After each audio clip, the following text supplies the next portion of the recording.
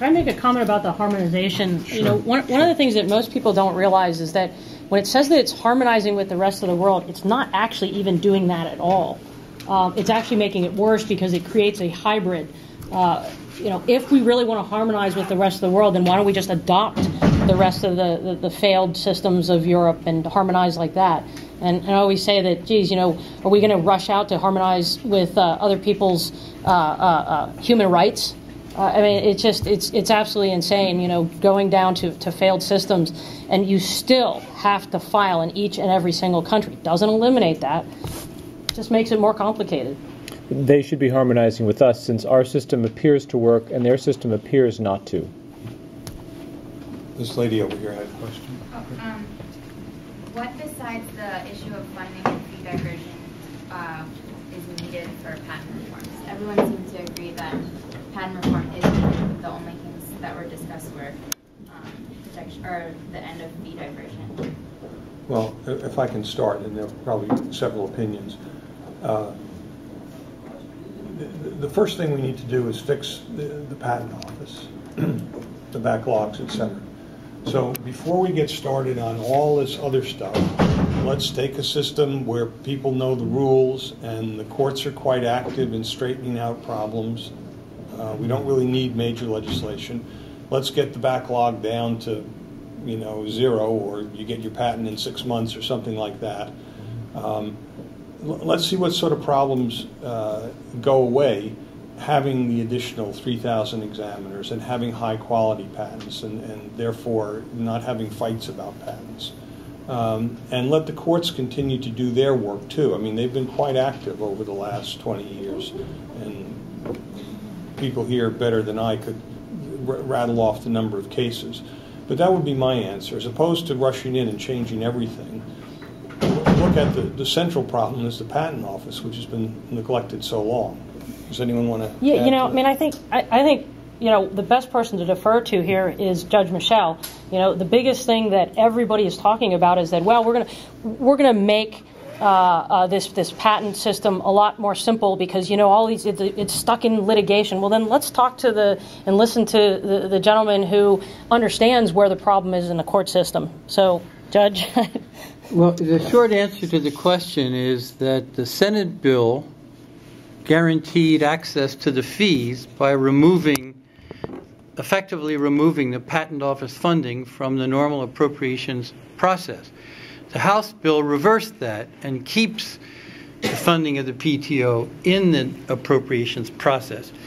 So the end result, if the Senate accepts the House funding provision, is that the patent office will only get whatever amount of fee money that the House appropriators are willing to give it, and my prediction is that they'll give it $2.1 billion, in which case the patent office will lose about 1/3 of its funding, something north of $600 million, and it desperately needs every one of those dollars. So the Senate got it right, the House got it wrong, and now the Senate's being bullied into accepting the lousy House provision because of fear that if they restore the provision that 95 senators voted in favor of, that the House won't like it.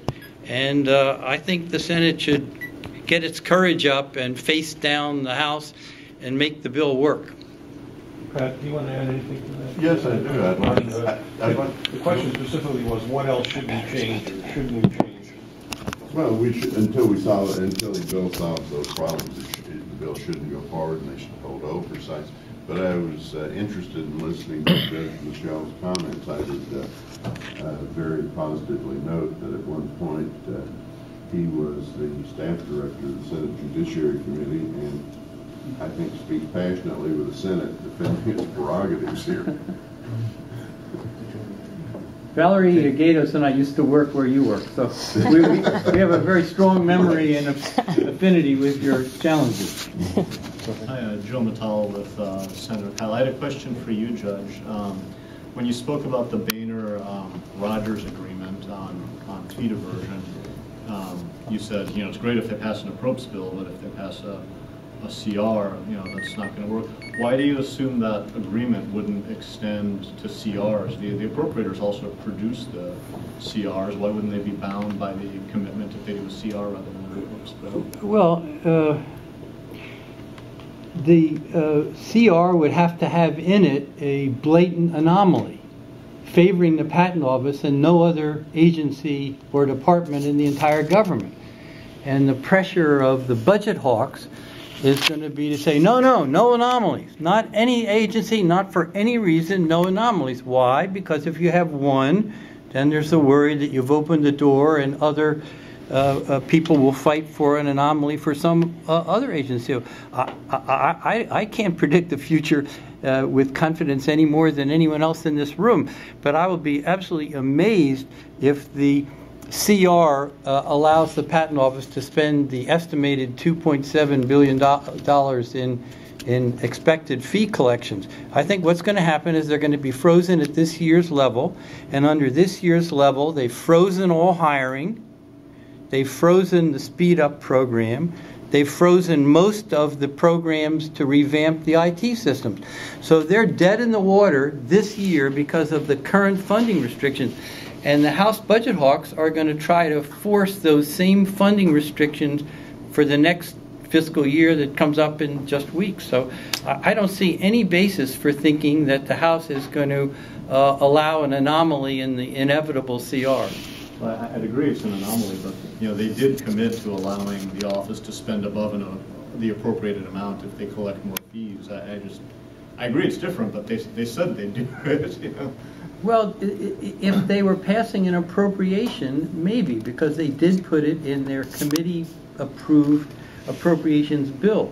But in the context of a CR, I just don't see there's any way that the House budget hawks are going to agree to an anomaly unless the Senate forces them to, either by restoring the Coburn Amendment or by some other device such as passing a sense of the Senate resolution that the Patent Office has to be fully funded, has to have unlimited access to all its fees. Not a year later, not with subsequent permission of the appropriators, but automatically, which is effectively what Coburn's amendment did.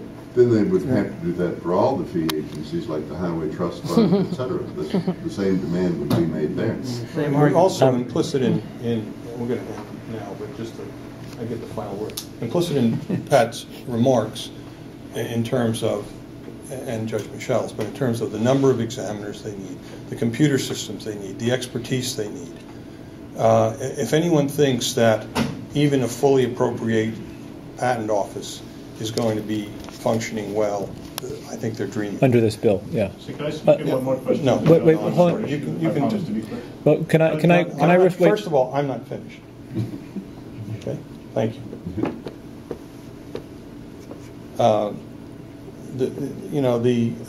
Much is made of the patent office as being self-funding, user-funded. It's not the DMV. It serves a societal function. If it's functioning properly, and we have a patent system that's functioning properly, it creates jobs for many millions of Americans. It advances our society. It does what the founders intended it to do. It cannot do that on the fees that it raises now, unless it sends fees through the roof. And we didn't discuss about special fees allowing you to skip ahead in the line and pushing back the smaller companies that the venture and angel capitalists fund. In my opinion, the Patent Office needs to come out of judiciary. It needs to go into the science and technology budget. It can keep its fees, but it needs more because it needs appropriated funds to actually function as smoothly as it should in this fast-paced technology world, and to get the patents out there so people can capitalize on them, commercialize them before the technology has been surpassed. We can argue all day about sense of the Senate resolutions and concurrent resolutions and other things that have been proposed, but this bill is not going to fully fund the Patent Office. It's not going to be functioning the way it should. Can I add a little bit in response to your question? There's the Innovation Alliance, which opposes this bill, has put out a release, and I'd just like to read the first 3 sentences of it, and this is linked from my website. It's the topic is called "Why H.R. 1249 Will Not End Fee Diversion." Happy anniversary. 11 years ago today, the Appropriations Committee beat back a floor amendment that sought to address patent fee diversion. Here's a page from the congressional record from June 23rd, 2000. The floor amendment was opposed by the then CJS subcommittee chairman, who assured the House, quote, "The fees that are generated by the Patent Office are not used for any other agency or any other purpose. They remain in that account to be used in succeeding years. We are not siphoning off the Patent Office fees for other expenditures," end quote. So since then, over $300 million has been diverted. And so that speaks for itself, and the information is out there. Okay. Thank you all for coming. You can ask one more question? Steph will be around. You may come Yeah, up you can. and talk. No, I want to ask this No, publicly. go ahead. Judge, where are you on first to file? Should the United States move to a first to file system, whether it's this bill or something else? I think it's a very close call. I'm told that the large companies that file abroad routinely already operate as if we had a first-to-file system, and that therefore shifting officially to that system would not change their behavior. They already are doing it. I think Steve Perlman has made this point. First-to-file has some disadvantages for smaller companies because it creates pressure, I think, no one probably can prove it one way or the other, to file earlier and more frequently as the technology is developed, which obviously adds to costs of the companies that are the most vulnerable and the least well financed. So I think it's a very close call. But even if first to file on balance is more to the good than the harm, which I'm not prepared to say, but even so, the gain there, if there is a gain, isn't worth the risk of wrecking the patent office and the patent system. Look, I can guarantee you that if I went into private practice, I could hold up any patent for almost a decade in post-grant proceedings. It would never get to trial in the district court. Now, if patents as a practical matter that have any commercial value can be held up for almost a decade in the patent office before you get the court enforcement proceeding moving forward, then the value of that patent plummets. It's not enforceable for almost a decade. So, And what do you think that's going to do to, as investors? of I'm course, not the interested in- incentive for investment goes down. So if the gain of first to file, whatever it might be, is marginal, which I think it is, assuming there is a gain, for the harms to the patent system of post-grant review and insufficient funding, it's just not worth it, not even close. It's a big setback, not a step forward. And the idea that it's going to create jobs is a joke. Look, to create jobs, what you need to do is take the 1.2 million patent applications that are on file that have been sitting there for years and clear that backlog very rapidly and very carefully. That would actually create jobs. But passing the bill is going to slow down the queue, not speed it up. So how can it possibly create jobs? And the quality of patents is going to go way down, because if I'm an inventor, I'm going to have to, as I said, leave a breadcrumb trail behind me in order to fully protect myself. And so I'm going to file patents before they're fully vetted out. So I don't know how that's not going to increase a backlog, and it's going to increase a backlog of lesser quality patents. It's just, from all angles, it's just this bill does exactly